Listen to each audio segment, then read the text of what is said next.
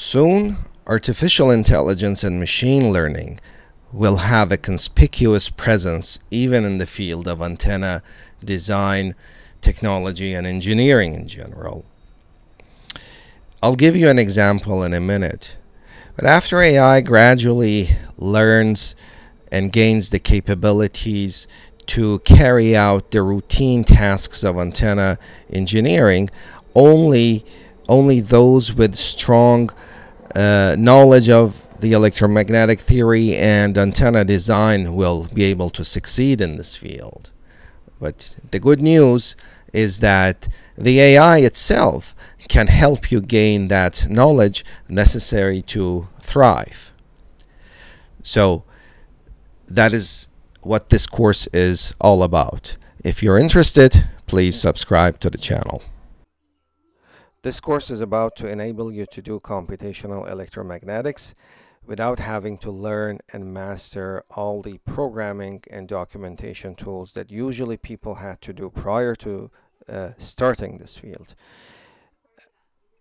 AI tools are going to be used to develop and implement computational methods to solve antenna problems, and AI tools are going to be used to make plots and many plots. Each equation will be dependent on a couple parameters as well. By changing these parameters and making and replotting, you will gain intuition into how these parameters are affecting the overall function, and also to document our progress. Document to produce publication quality documents using free software, not paid software such as Microsoft Word. So everything is going to be free. And what programming languages are we going to be into mostly? If I ask you to use Fortran, which is very popular in supercomputers, you guys are not going to be happy, since it's in the job marketplace, it's not a required skill. So C++ will be our choice. And for plotting, mostly gnuplot, or LaTeX has its functionality too.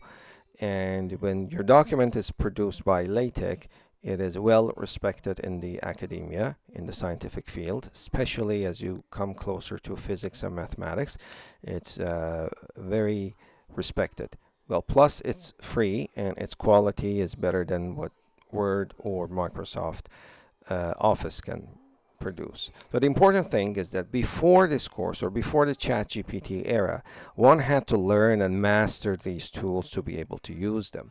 Tools such as C++, LaTeX, gnuplot. Not anymore. You don't have to learn them. You don't have to master them before being able to use them. ChatGPT helps you to get started, and then you can actually use the starting code that ChatGPT gives you to build on and build on.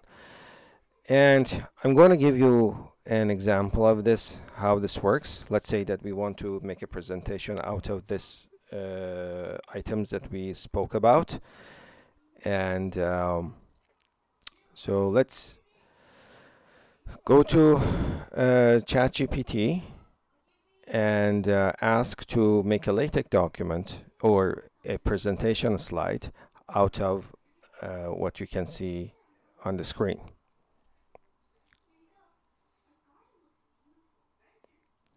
All right, let's type it here on ChatGPT that produce a LaTeX document. So this is going to be as if you're using PowerPoint presentation, but of course LaTeX is free. And I don't expect you to install anything on this first lecture.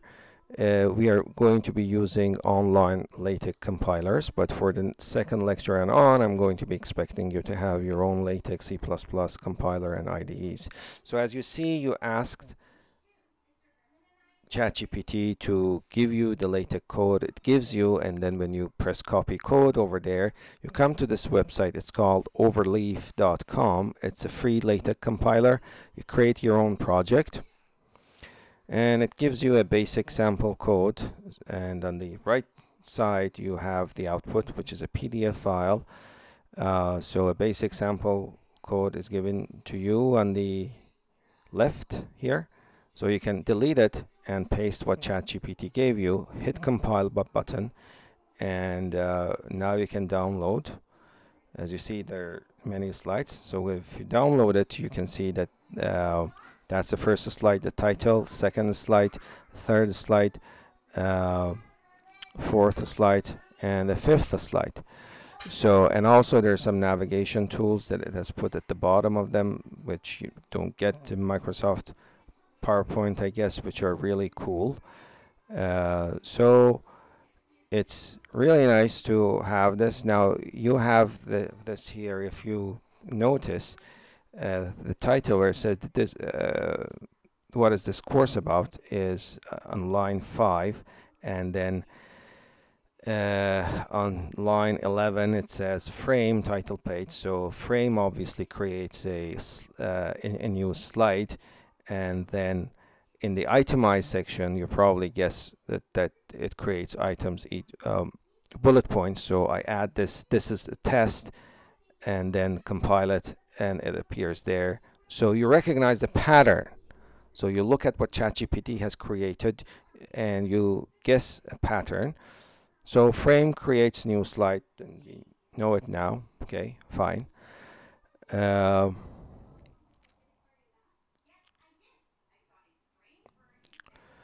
Yeah, so we know that now, before this course and before the ChatGPT era, one had to learn and master these tools to be able to use them. Not anymore. That is the whole point of this course, that you are going to be enabled to use these tools without having to learn them. Computational methods, programming languages, and free documentation is no longer an obstacle.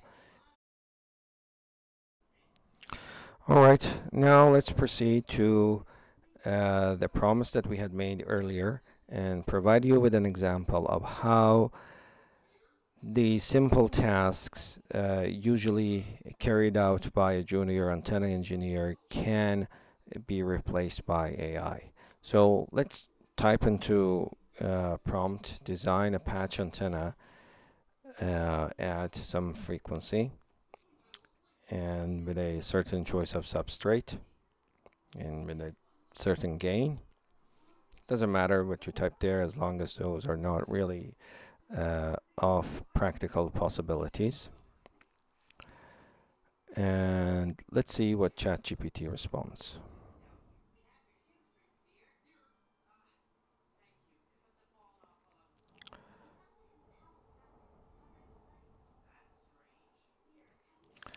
All right, so it's choosing a substrate for you.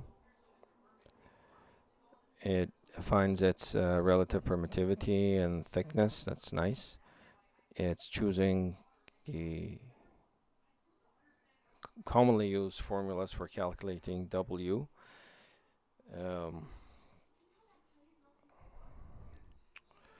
And the length. And oh, it proceeds to calculate the feed point too. Nice. To be honest, I wouldn't trust whatever it's providing at this point, but it's definitely a good point. You can actually understand what it's doing and go check it to see if it makes sense. Now, at this first lecture, it's not our goal to do that, but it's definitely worthwhile. All right, now it gave you some code. It wrote some Python code and ran the code to be able to actually calculate some parameters for itself. Nice. Nice. Nicely done.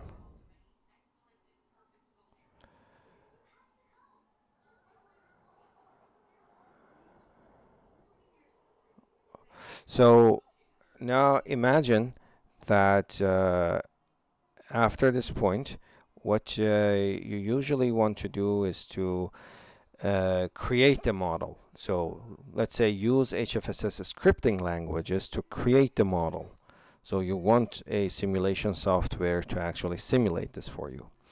Now, a lot of us, we don't work with scripting language of HFSS, but that is the backbone of HFSS itself. The models are created, uh, can be created via text commands like this. So it's creating the patch antenna, it's defining design variables, it's defining the substrate.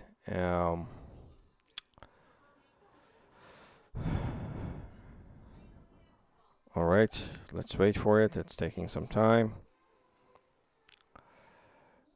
It's setting up a simulation parameter, a simulation setup. If you scroll to the right, you're going to see that all the parameters are defined in these long commands, and then it gives you instructions how to use this.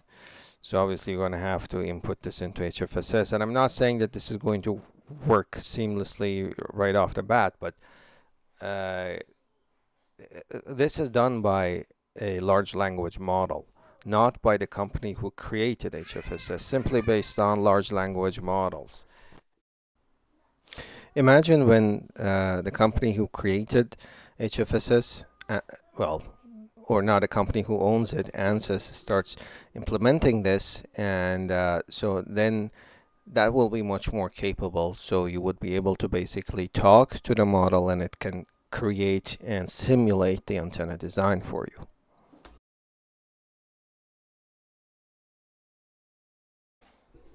So let's proceed to make some further changes to the model using the same script, HFSS script.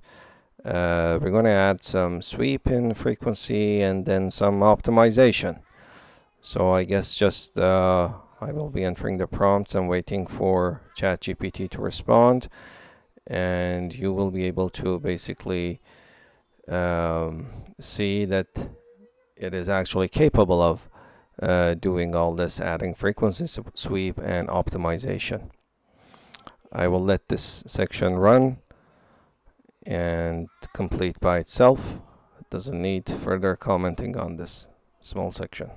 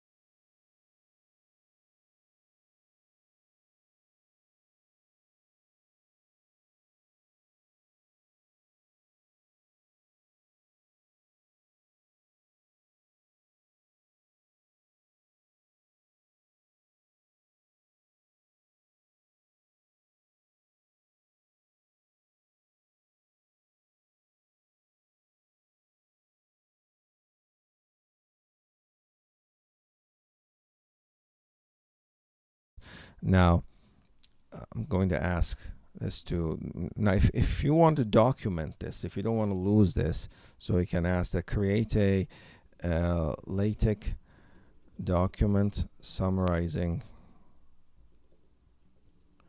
our antenna design and the codes.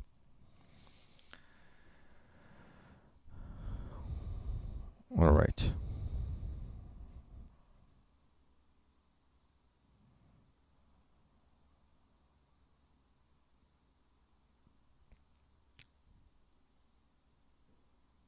I'm going to wait until this is done.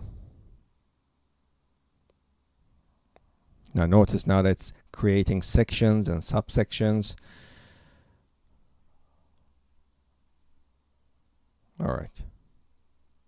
So it seems it's done. All right, now I am going to copy this code into this one here, and I am simply going to replace this whole thing, delete it, create another one, recompile it. Now let's see how this is going to look. Download. All right, so design a rectangular microstrip patch antenna. So all right, so it is not including the code here. So what you can do is come back here. So when you see that there is a section here, 1 antenna design, 2 HFSS scripting, 1 antenna model creation. So these antenna design and HFSS scripting are sections. Antenna model creation is a subsection. So let's go to the code and find out here. Okay, where it says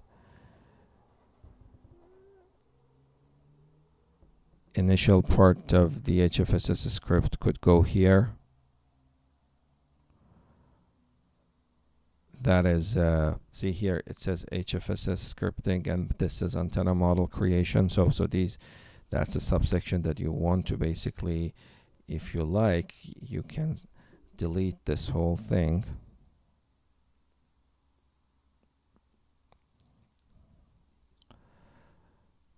So you're just recognizing the pattern, right? Where that code should belong, and you can basically go and do that. Copy code, come here, copy paste, port math, recompile. Let's see what happens here. So you can see that, yeah, your code is there. Download PDF. Yeah, your input to HFSS is here. You can do that with the rest of the model. If you want to include all these calculations, I think you can actually do that. Maybe that did the copying section. So I'm going to put it in the antenna design section. I'm not going to organize it. I just want to put it after this.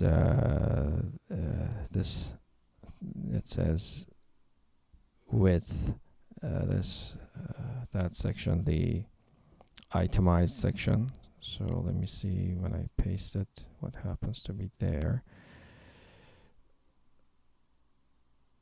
Usually it oh, sorry, I didn't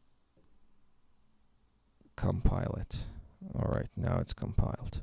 So usually it gives you the output. When you copy, it gives you the output that could be pasted into LaTeX document. So it works with LaTeX itself. So all these steps now are put into this document, and you can simply save it on your own computer. So that is an example of how AI tools are going to eliminate simple tasks. So you need to be ready. You need to learn strong theory. You need to be able to use these tools without actually having properly learned them, without having mastered them. As you use them, you're going to have to gradually learn them, but not knowing these tools, such as, C++, LaTeX, shouldn't intimidate you from entering this field. So in this course, you will use AI tools to write your own codes to create the mesh. You need to mesh the structure so you could solve the Maxwell's equations on that mesh. You need to simulate. So the method that you're going to choose, either it's method of moments, finite element, or finite difference time domain, ray tracing, or physical optics are among the things that we will use in this course. And then also we will use these, the AI and machine learning tools to also do some process and plotting. And that plotting also is going to be also repeated on some formulas, not just results. Some in the theory, we will use that plotting to plot curves of the same formula for different values of a particular parameter, to give you an understanding and intuition, to help you gain an intuition regarding how that formula works actually. So that's actually a very important part of this course. We will provide rigorous derivations of equations. Maybe not all the time, but it's going to be very different from the usual courses on antenna. Nowadays in universities, they don't go deep into a theory. We have to, because we're going to dive deep into the core of equations, such that we can actually simulate, we can model and simulate using our own codes. So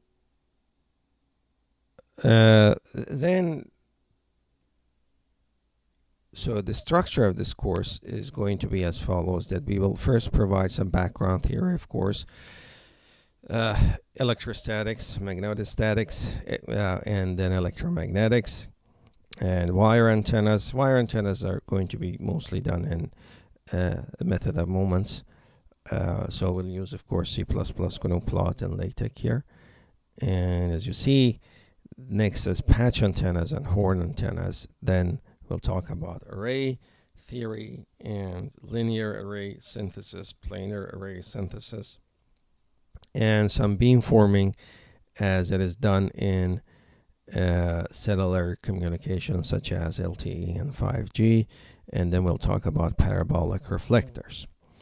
So the main textbooks that I really recommend is Antenna Theory and Design by Elliott. And this is basically, I would say, probably the most respected book in the field of antenna among those who are strong in theory. Another respected book is Antenna Theory by Balanis, and this is, of course, more recent, and it's, I believe, the latest one is 4th edition, and it really provides you with some theory, also some new concepts, and this actually provides you with some codes to do some modeling. So some of what we discuss in this course is also included in the Balanis book, but in a very different style and format. All right, so let's start. So we need to start from somewhere, and so we'll start from electromagnetics. And in electromagnetics, if you have a point charge somewhere, then that is going to apply say a force on another charge,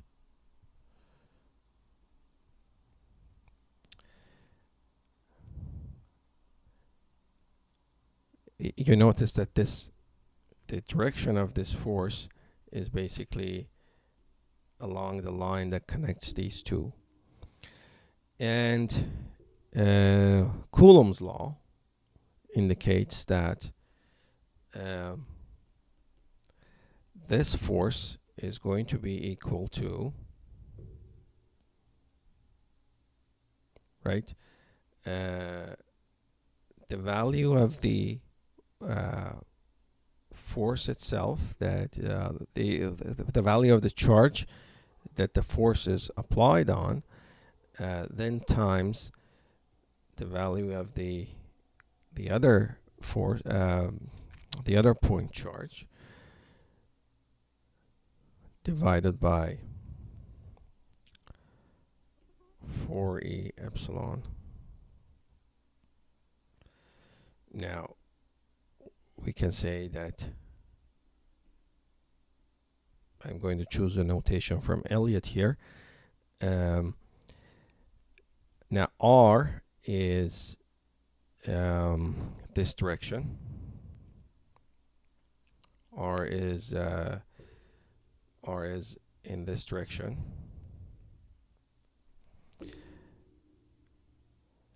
And R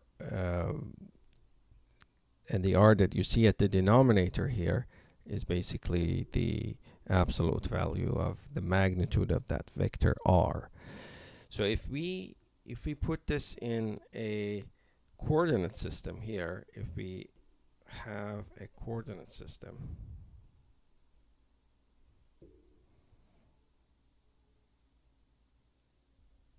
right? So if they are positioned at the same place, now assume that we have two sets of coordinate systems, x, y, z, and another one is x prime, y prime, and z prime. So different variables. So all I want to say is that there is R, which is basically position of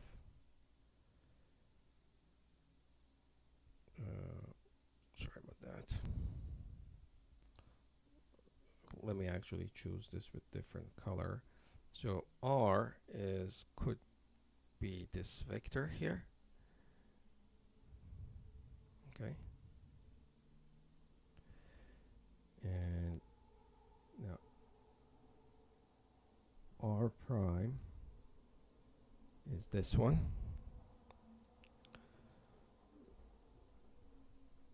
Okay. So R is going to be dependent on x, y, z, whereas R prime is going to be dependent by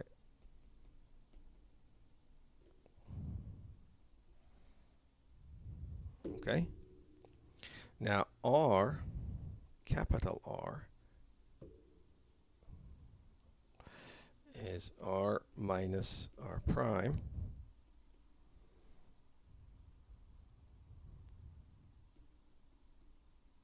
Sorry.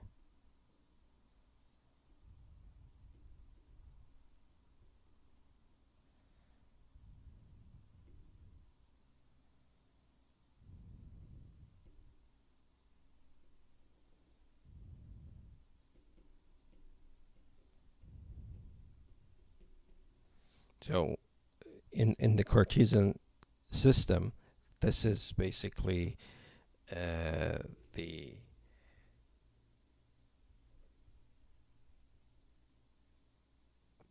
vector R, capital R, right? All right.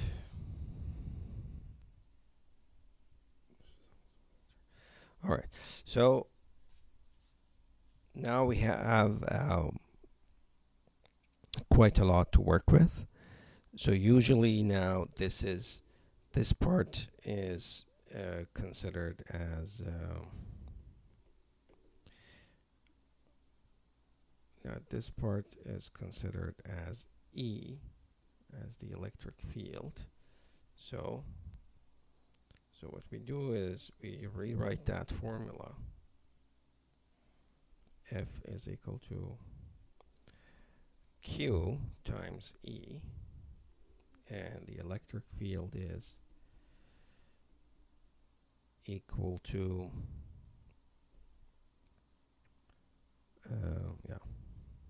Q prime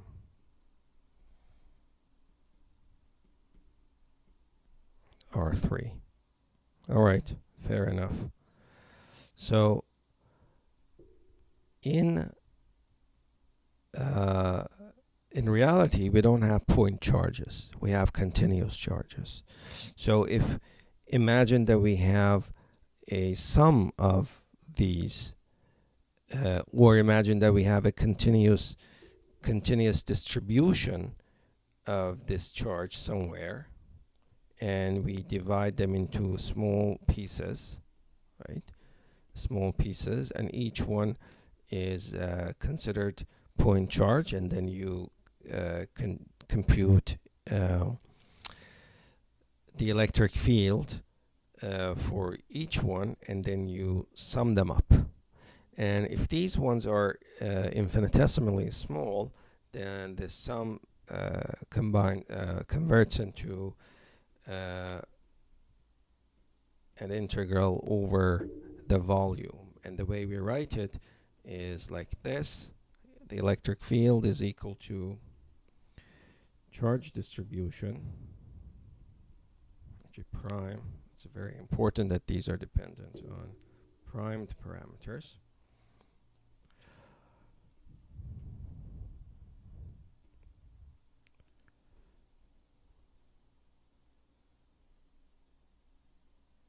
Sorry. Just want to make sure that. Okay.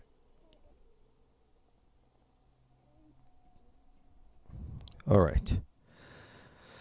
So now that we have our electric field, the important thing is that we want to know what their curl and divergence is. These are in the fields of, in the area of electromagnetics antenna, curl and divergence are very important. They describe in vector calculus, together, combined together, they can describe a field, and later we will see that a lot of things are described, are known in terms of curl and divergence. So it is crucial to know what the curl and divergence of such fields are.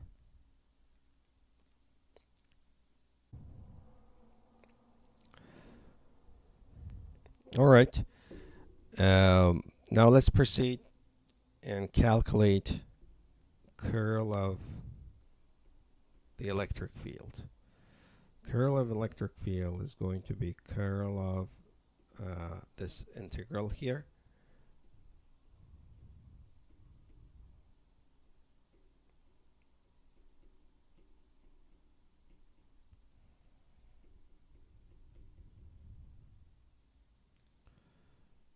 I'm going to separate this and write it here, dv prime. All right. So what's important to notice, first of all, is that this part,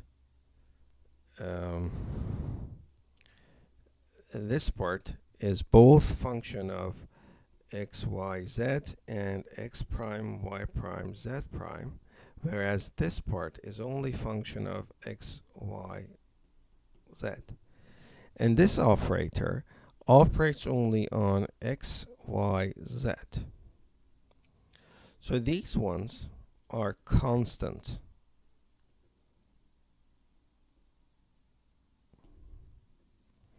So when I want to take, of course, I can take the curl inside the integral,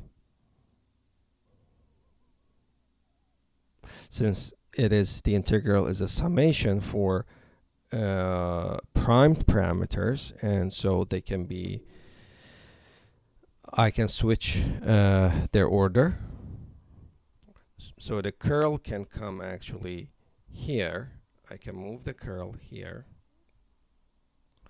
But then I can actually again move it here because this row itself, charge distribution, is also a function of only the primed parameters. So then this will become curl of E, or you can add a F here, means that it's for free charges or free space, so it's not bound by charge distribution. So that is going to be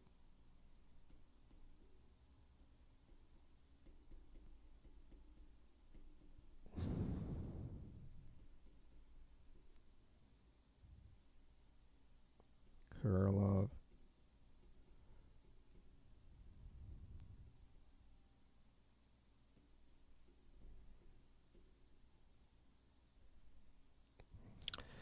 all right. So now we are at a place that we need to have some knowledge of this part. So what is this curl usually? So this curl is 0 because, and the reason it's 0 is that R over R vector over R3 is equal to the gradient of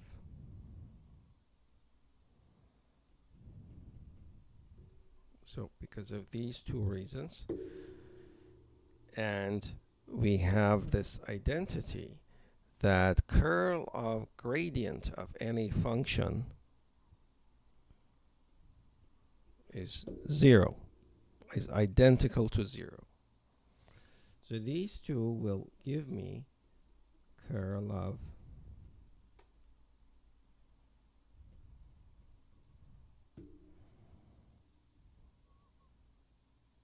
right.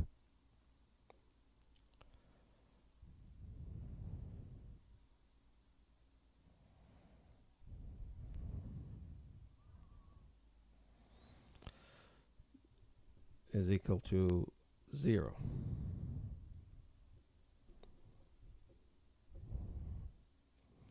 So as you guess, knowledge of calculus is necessary for this course, vector calculus. But let's see if ChatGPT could have helped us here.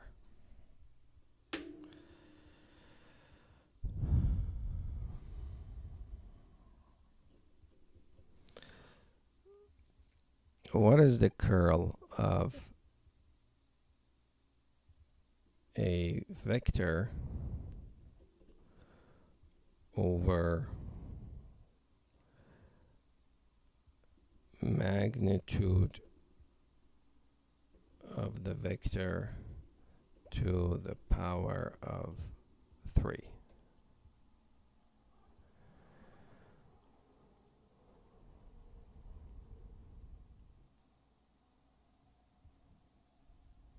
Let's see.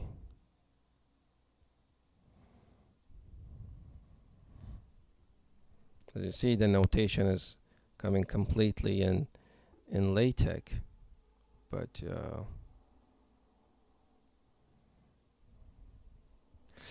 so but here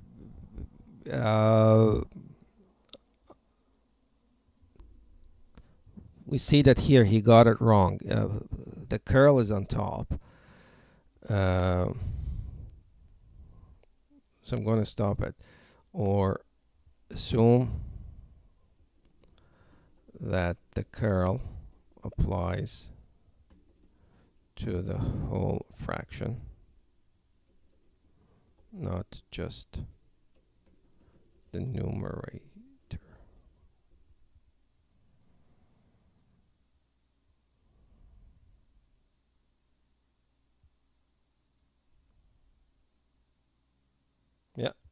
Now I got it right. Now let's see that. How is it going to argue?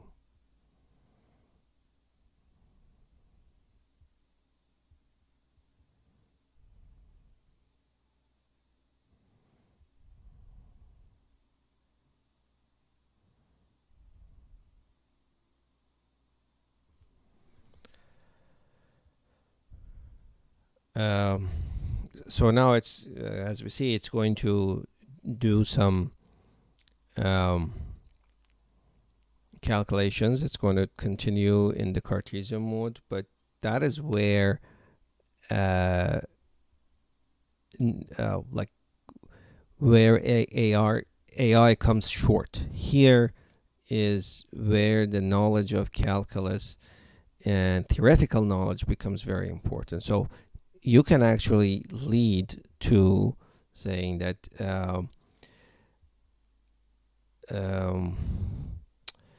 is G a gradient of any vector?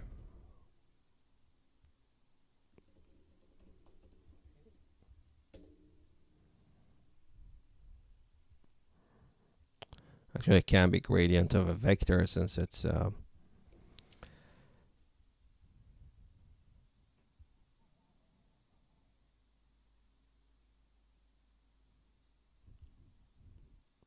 so now it tells you, but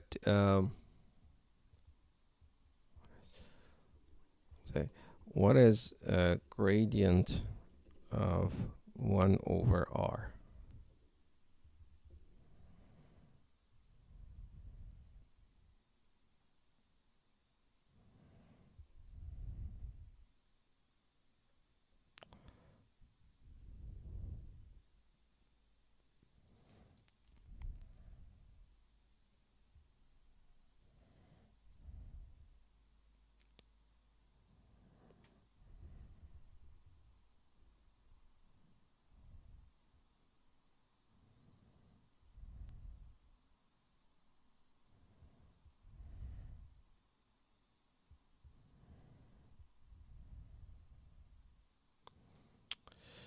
Actually, yeah, it seems reasonable here. You see that the denominator is all r3, r to the power of 3, and if you factor out the denominator, can you factor out the denominator from the result?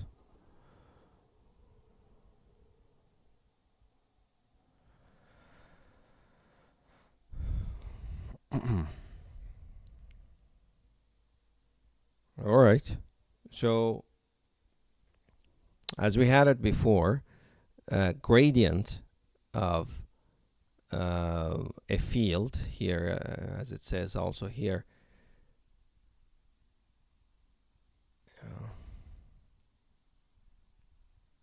curl of gradient here, it says a curl of gradient 0, but we don't know that, but now actually we help them understand. So this is why I say that the strong theoretical knowledge is required, but you don't have to have the knowledge of the tools such as C++ or Python or whatever is it you're going to use.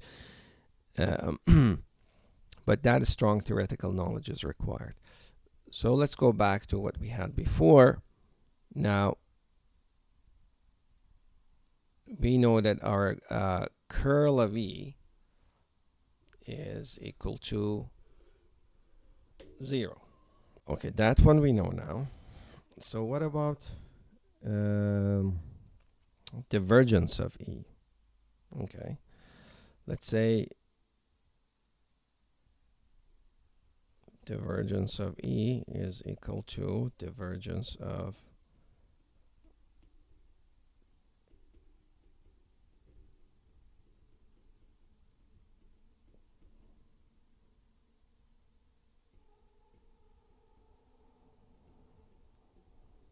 so as we had here, that divergence is also a function of x, y, z. So we could bring it right next to this r over r3. So this is also going to be equal to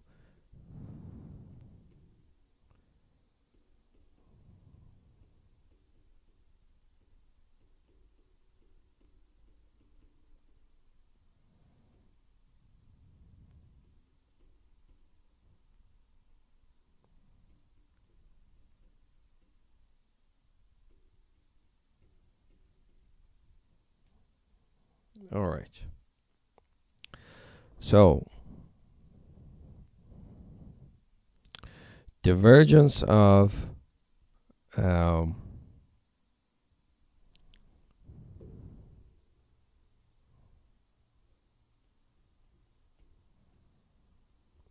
over r3, we know that from calculus, from vector calculus, is equal to 4 pi over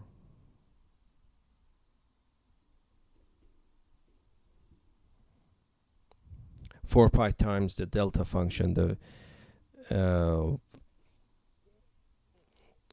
3D delta function.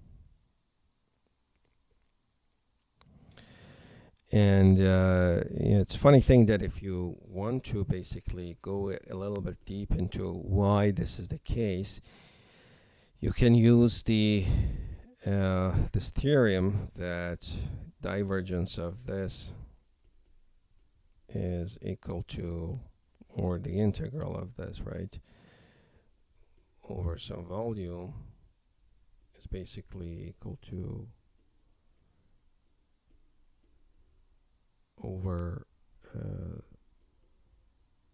well, times ds, and assume that put your charge in the center of the coordinates. So when you have this, basically you're going to have AR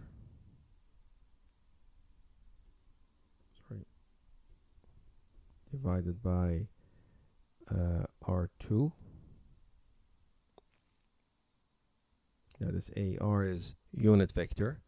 So I basically simplified it into this, saying that, okay, R prime is positioned at 0.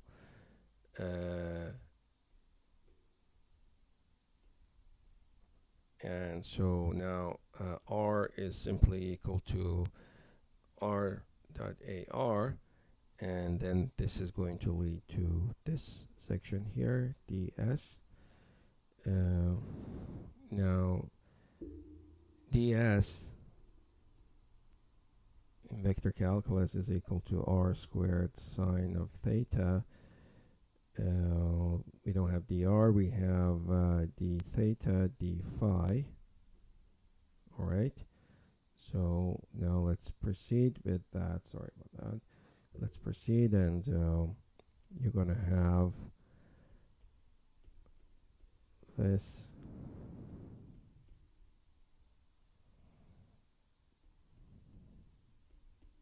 dot r squared sine of theta, and its direction is also AR, so, and then d theta d phi. All right, so then this, when dot product with this one is going to equal to 1, this is going to be cancelled.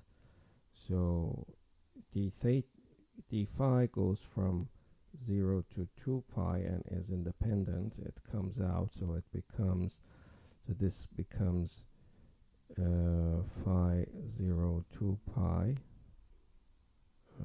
d phi times the whole thing times integral of sine of theta d theta from 2 pi, and this is basically minus cosine of theta from pi to, right,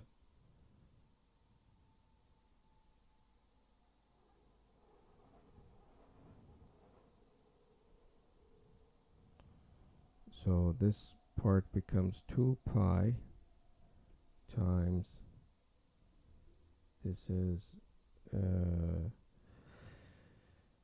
minus cosine of pi, that is basically 1.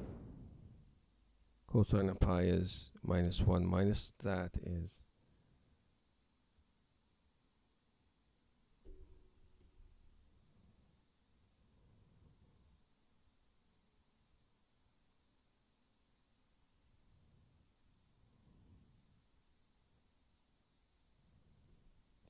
minus 1 is 2. Alright, so basically 2 pi times 2, the whole thing becomes 4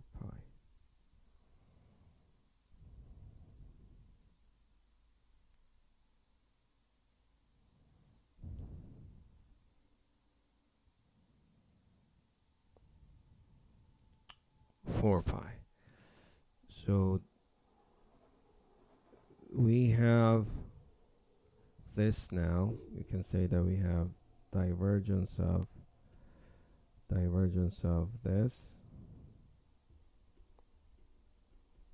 R3 dV is equal to basically 4 pi.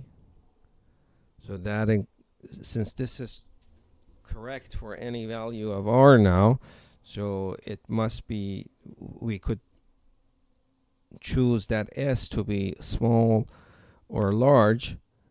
It didn't matter, right?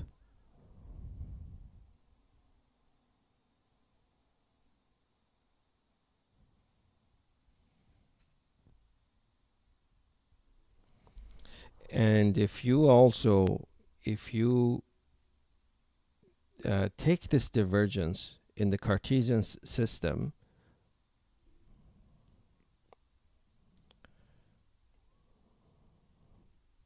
okay, if you I'm going to show you why is it actually the case. What is the, so let's go back to what ChatGPT wrote us. What is the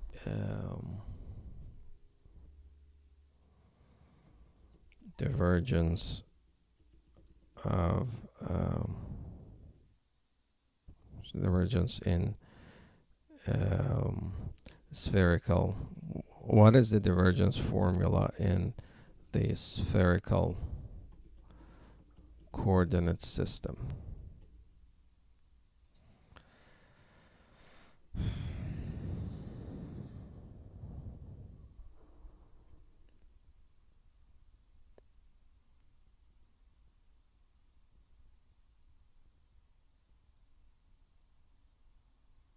All right, so since this function is not r over r3, right? And assuming that r prime is at the center of the coordinate system, so now this is not a function of theta or phi. So as you see here, the last two terms are immediately equal to 0. And okay, now this is basically this part is basically, now it's going to be AR over R2, right? So now we see that in the formula here you have R2 times VR. That VR is 1 over R2, and now you're multiplying it by by R2. Then R2s are going to cancel each other, so you're going to have a constant number here. So the point is, now you have reached a conclusion that we have this one, and 2, we know that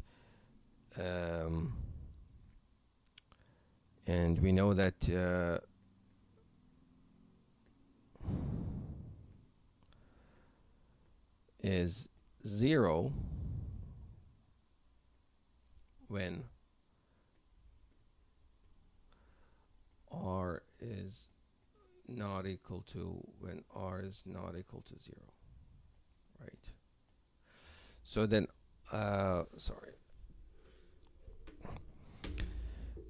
then 1 and 2 together give you the fact that divergence of r over r3 is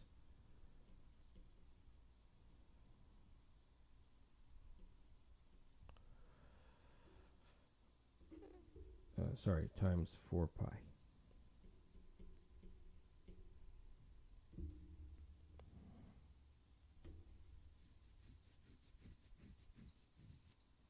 So then, considering that you had that parameter, here, rho over 4 pi epsilon naught, then you're going to have this.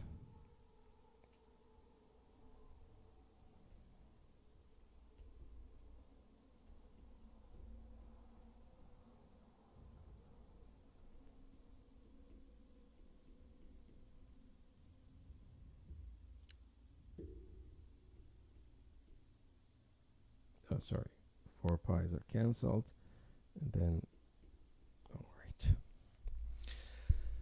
So now the reason I put the unprimed variables here is that after I do my integration, after I move my source to the center of coordinate system,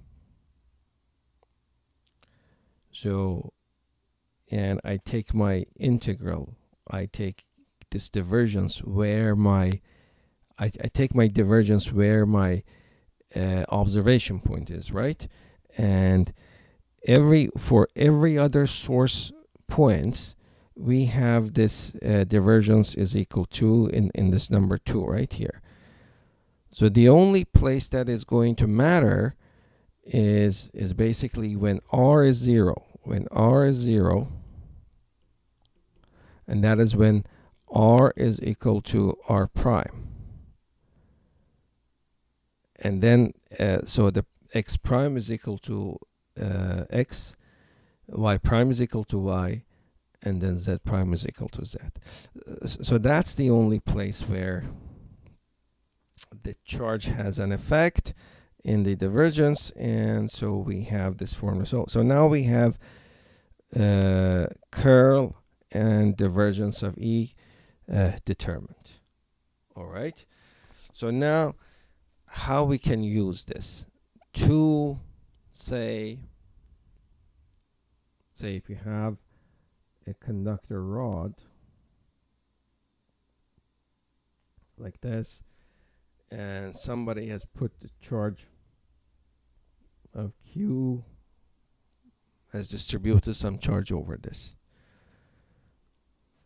Now, how are we going to determine that charge distribution? So now this is where we're going to use C++, and we're going to determine the charge distribution, but we're not assuming any knowledge of C++. We will use ChatGPT for that.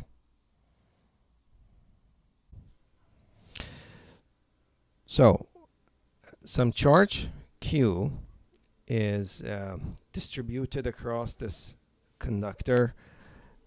Let's say rod. It's we consider it to be linear, only one-dimensional case, so that it's easy for us to analyze. All we know is this equation. All we know is this equation on top here, this one.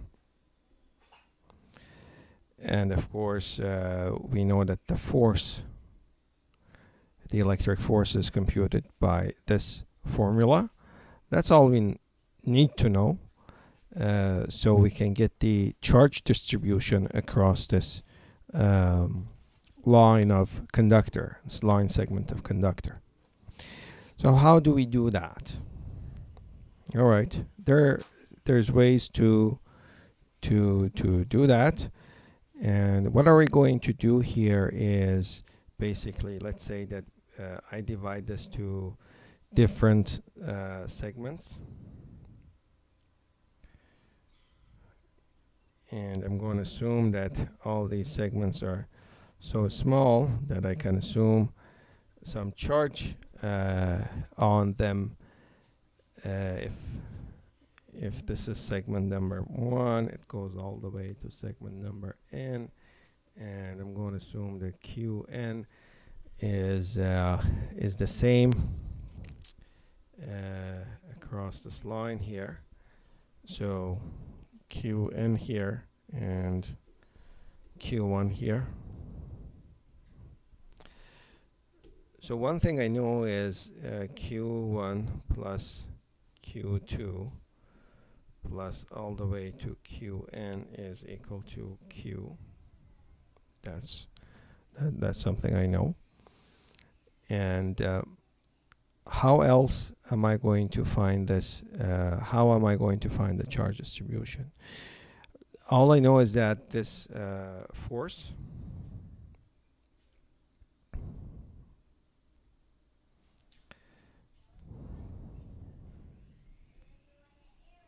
so Fi is, say, the force, the net force on charge Qi. All right, so there's a charge, say,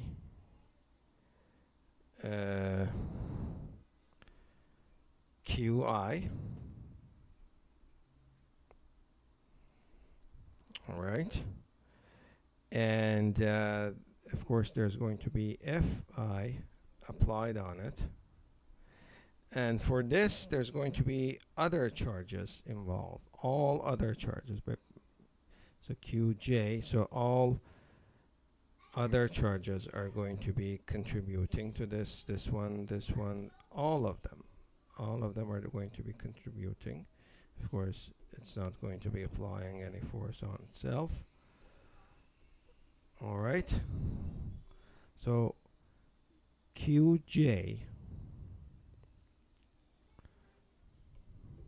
is going to be my source, and Qi is going to be the point of observation. So back to white. So then Fi is going to be sum of Qi Qj over 4 pi. Now the distance between those two.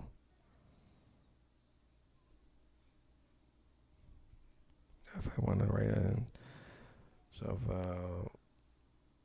R.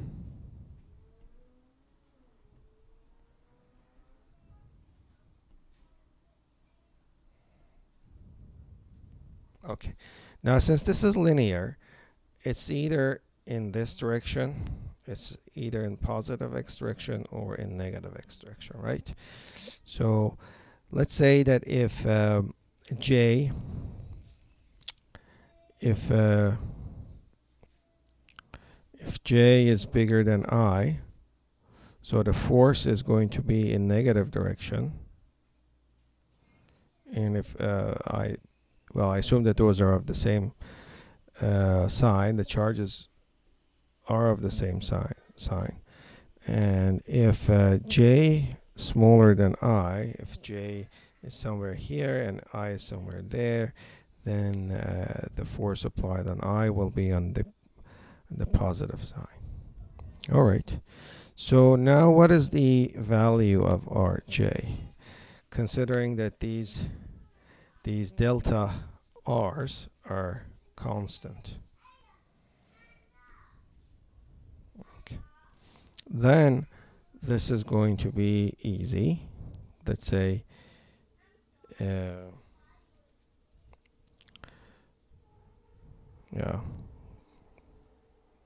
let's consider Rj to be equal to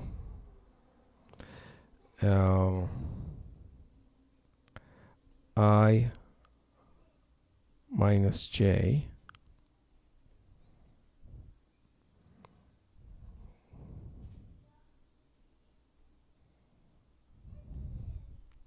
times delta R, right?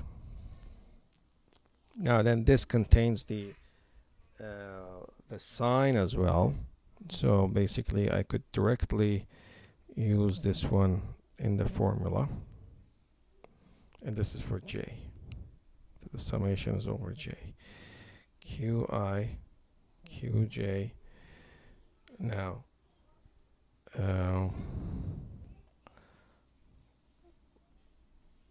there's epsilon here, 4 pi epsilon, and then you I minus j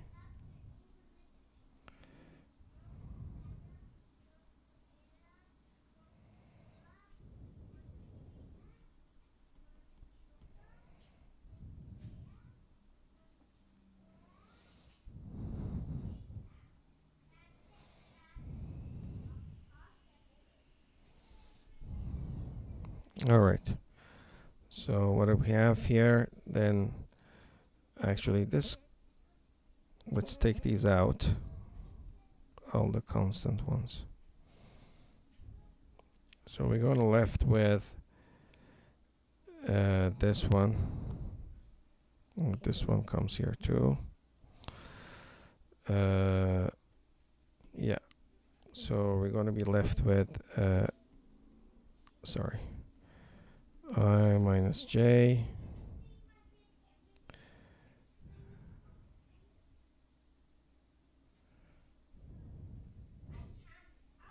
sorry,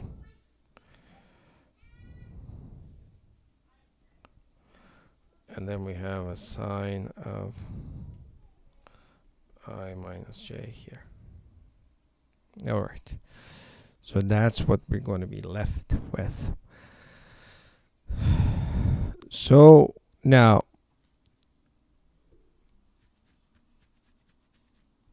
of course so this is basically it's saying that if the forces are going to be in equilibrium, let me make a mistake here. So this is again going to show that you need to have a deep knowledge of theory and intuition and understanding of electromagnetics of the problem, right? So let's say that well, this just comes into the form that if I have to write it down for every Fi, then for I have to simply repeat this for different values of I, right? All right. So it pretty much looks like what I'm talking about is F1, F2, F3, all the way to Fn. This is basically sum of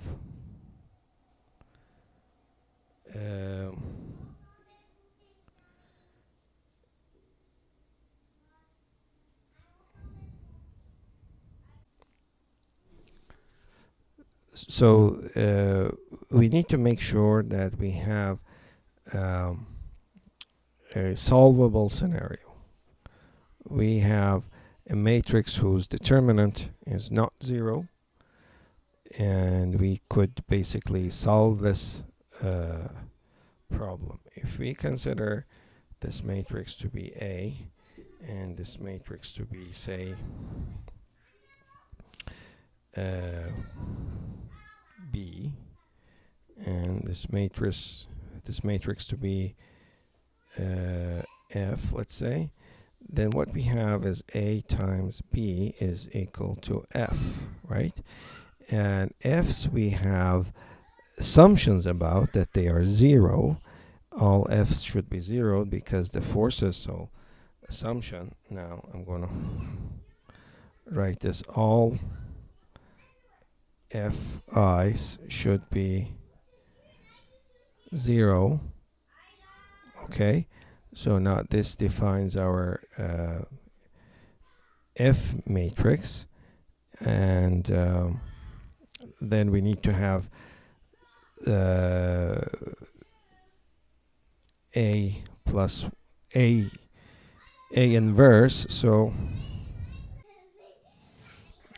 the sum of all charges, right, should be Q. That's right. But then we could also assume that the sum of Qi from I is equal to 1 to K should be Q over 2, and then the sum from K plus 1 to N is equal to 2K. That Qi should be Q2. So these two assumptions. So these two assumptions then come at the first and last rows of the matrix. They change the first and last rows of matrix such that if I is equal to 1, then in this matrix A, in this matrix AI,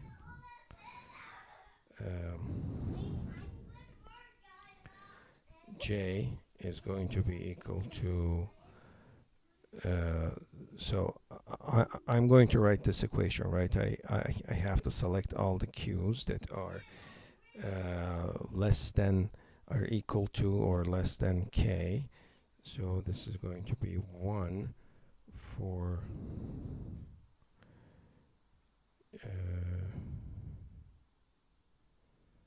all J's. So it's better here to write J, not to confuse anything. So for J, 1 to K, and A, okay.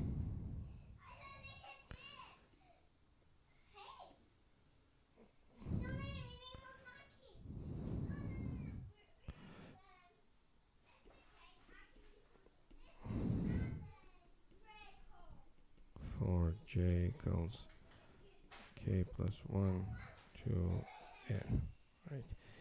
And now let's come to a case where I is equal to N, right? Then N, or I can still show it with I, doesn't matter. J is equal to 0 for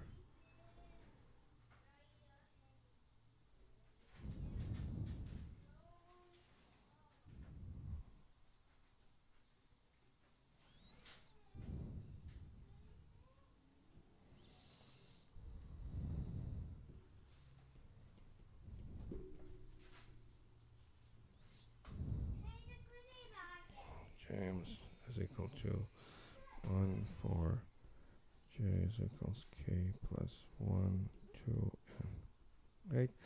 So this doesn't matter in which order I write them, y I equals 1 or N. I could switch their places, it doesn't matter. I simply just want to change these two rows in the matrix. The first one could indicate the first half, or it could indicate the second half. Both are equally valid. So now I want to write a code in C++ using ChatGPT to be able to solve this problem. Now, of course, this is going to be a task that requires some careful prompt into ChatGPT. We have to be careful about what we are asking for here. So let's go back to the definition. So this is one thing that I need to remember. I'm going to write change. Sorry, I'm going to change the color to blue here. So this is one thing that I should tell ChatGPT, and then this is another thing that I should tell ChatGPT, and then these are basically a third modification that I should tell ChatGPT. All right, so let's explain a problem. Let's explain the problem to ChatGPT. So let's remember that first. So what we have to remember is this one sign, okay, and n is equal to 2k, and this equation. So I have prepared a few lines, basically summarizing what we spoke about, and now we can feed these to ChatGPT and ask it to write a C++ code for us to create our model. So the user is going to provide K and Qt, and then A and F, the matrices, will be created. So notice that the most important ones are, well, not the most important, I mean, the ones that we decided to define separately are put in separate rows, and then the rest basically follows. So let's copy this and go to sorry, let's go to ChatGPT here and paste that.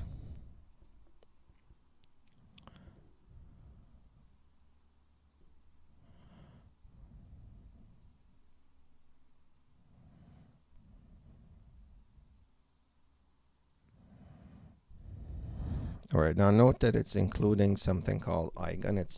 It wants to use the eigen library, and because for this first lecture we don't want to install any compiler here, so I doubt that this is going to work, because online compilers usually don't have that eigen library. It's not a standard library. It is a well-known, well-respected library, but it's not well known. So let's see, copy code. So if you Google online C++ compiler, you will get a whole bunch.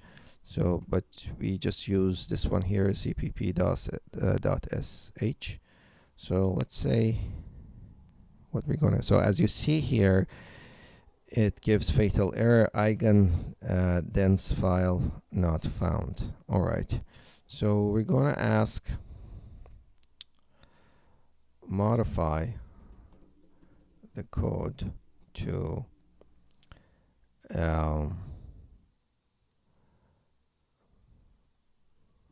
not use the eigen library.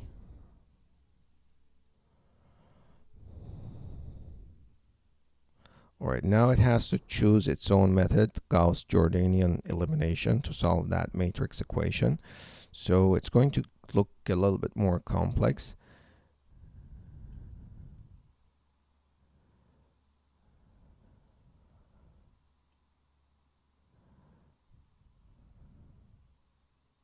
All right, so it's defining, initializing matrix A, matrix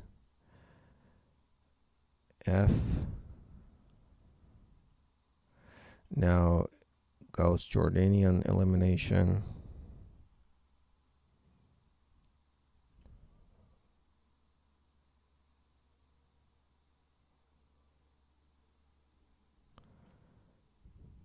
All right, let's wait until it's finished.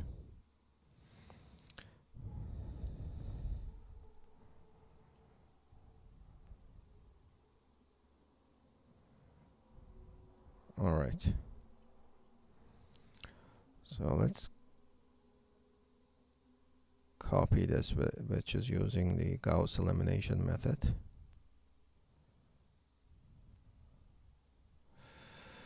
So let's copy the existing code, delete it, and paste the new one here.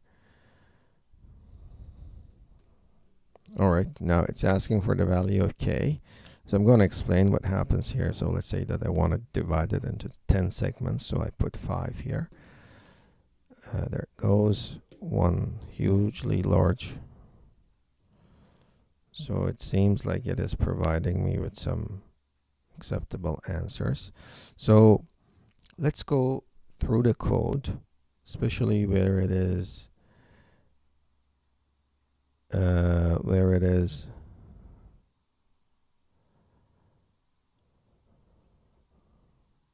eliminating where it is initiating A, matrix A. So matrix A here. So after these two for loops, this line here, it says if I equals 0. So 0 means the first row. So when I say the first row of A is this, is like this, that it says if J is smaller than K, then the value is should be 1, otherwise it should be 0. And then for the last row, which should be nth row, but this writes n minus 1. In computer science, the indices start from 0. So the nth element here will be the n minus 1th element. So ChatGPT knows this, implements it properly. And then it's interesting, this last sign, we didn't ask. I was expecting to see an error message, runtime error, but let's see what it's doing here. All right. So I don't understand this, let's say. Please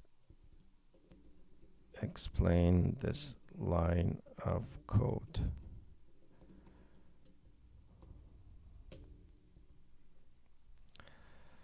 All right, certainly. So let's break it down. So this line of code is assigned to value to the matrix A as position. All right.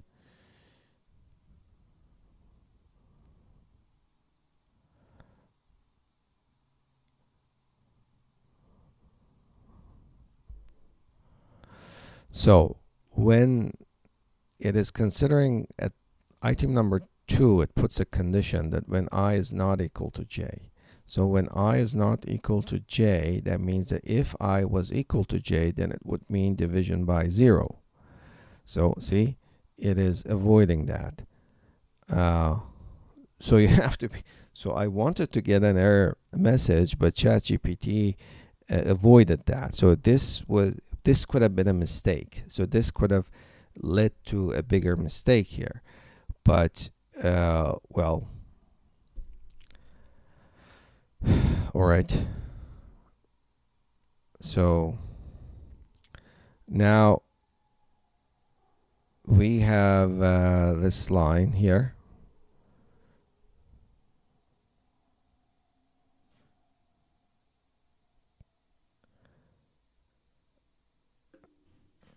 Oh, this one I can copy output. So let's see if I can find another online C++ compiler to see if I can actually copy the output. Let's see how this one works. So I'm going to copy.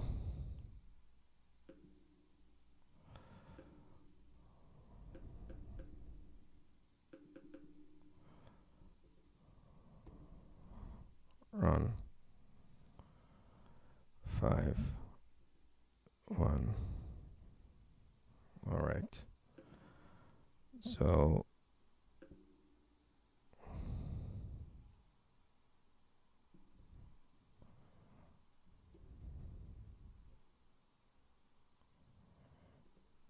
then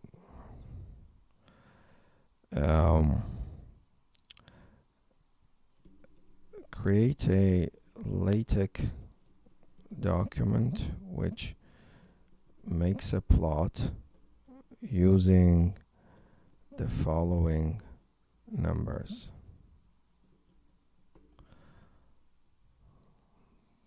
Let's see how this works. Now I'm not going to properly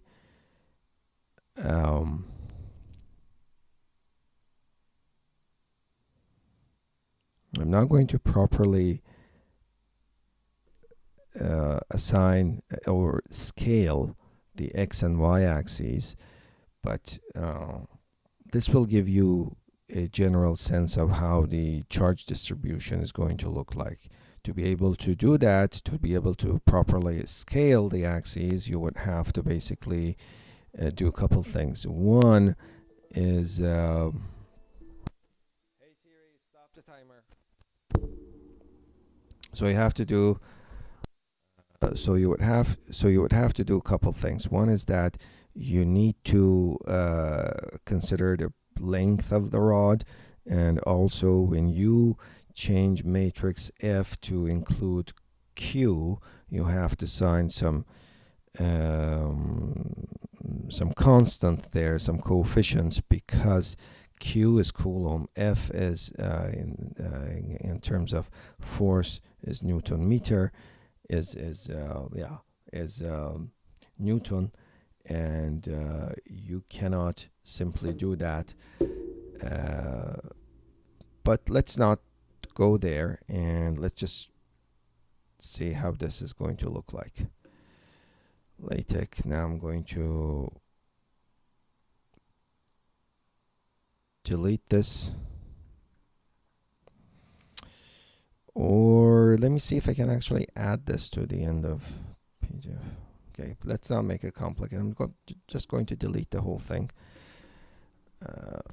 and copy and paste this, compile again, how it's going to look like. All right, nice. Now this is your plot. So this is your charge distribution. So this is your charge distribution given the segments of the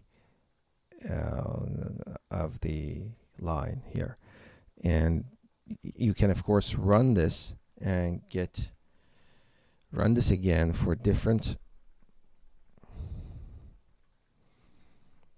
value of n.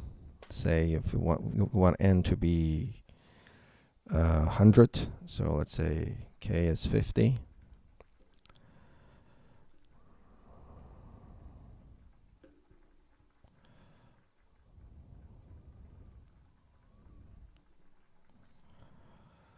So let me go back here and see if I can actually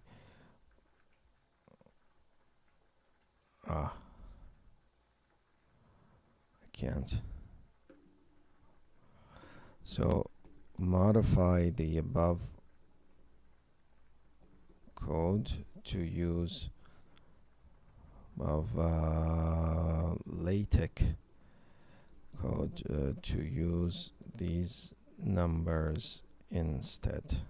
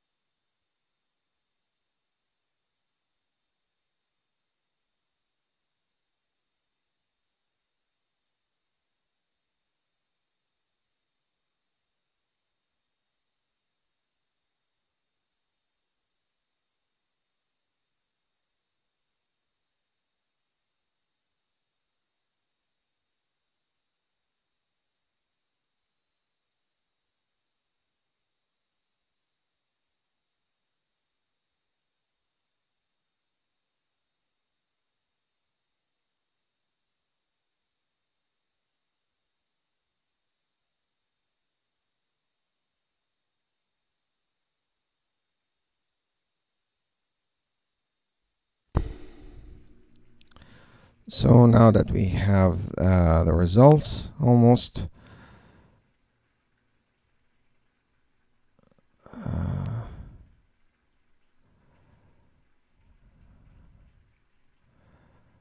let's see if it's not finished yet. Maybe this section is what I need to continue regenerating. So I think it was a bit too long. All right, so let's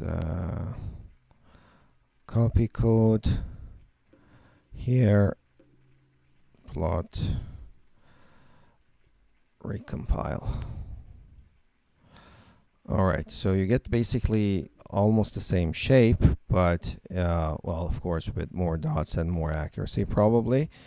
So again, this index is just a number of the index of the segments. So let's say that we want to summarize this and get prepared for our next class, next lecture. So the outline of the course, if this is the outline of the course, we're going to be starting from background theory, both in electrostatics, magnetostatics, and then we'll proceed to electromagnetics.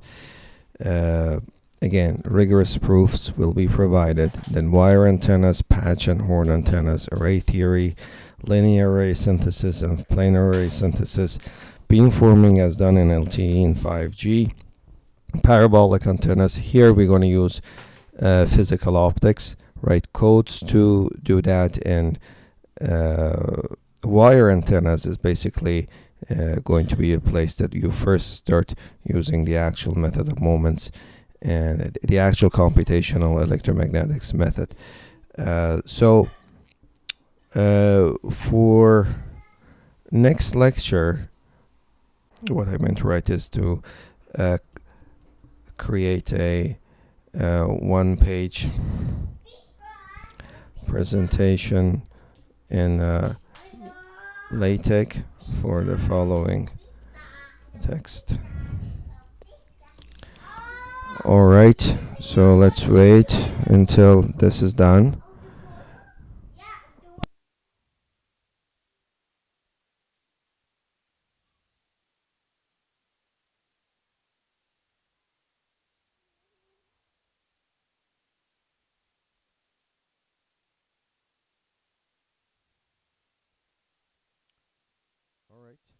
So, all right, let's copy this to overleaf and see. Okay, I'm going to use the same. I'm going to probably let's not get rid of this one. Let's not do that. Let's make another project. Outline, right, and delete this, paste, recompile.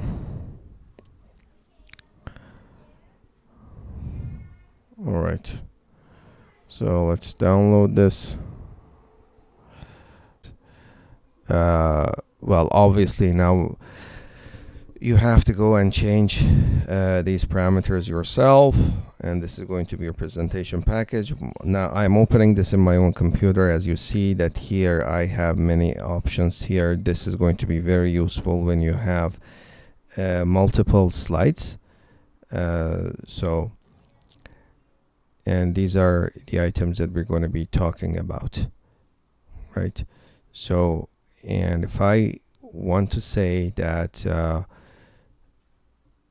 for next lecture, get ready. So obviously we can guess that here it says course outline, here it says course outline. So this is basically start of a frame, is the start of a new slide. So begin frame. All right, frame title, and it gives me end frame as well. So frame title, I'm gonna type next lecture.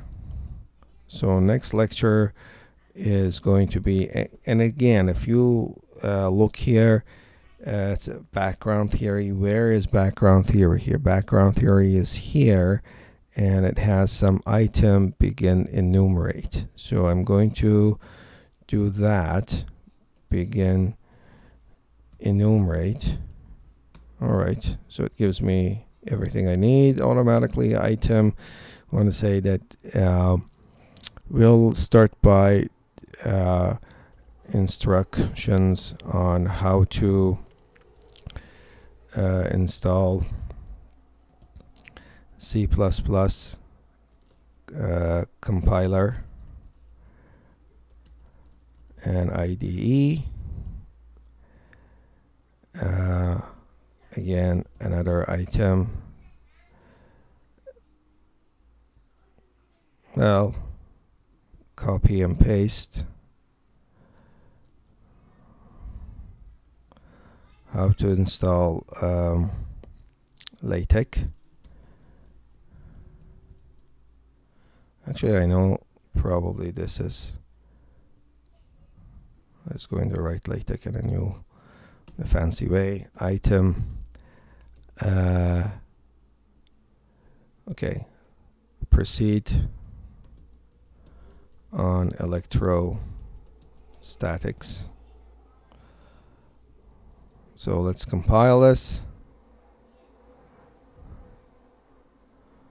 All right, see, LaTeX is written in a fancy way.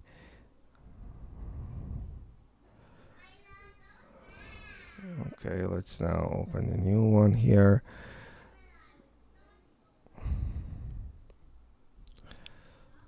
All right, so next lecture, that's what we're going to do. Probably in a more organized way. So get ready. If you want to be able to use C++, if you want to be able to use any programming language of your choice, and free and high quality plotting and documenting typesetting tools such as LaTeX, without having to actually master them, without having to learn them, this is the right course. And to my knowledge, as of now, this is the only course in the antenna field that teaches you how to enter computational electromagnetics, computational antenna design, without having to learn the tools. This is the only course. See you at the next video.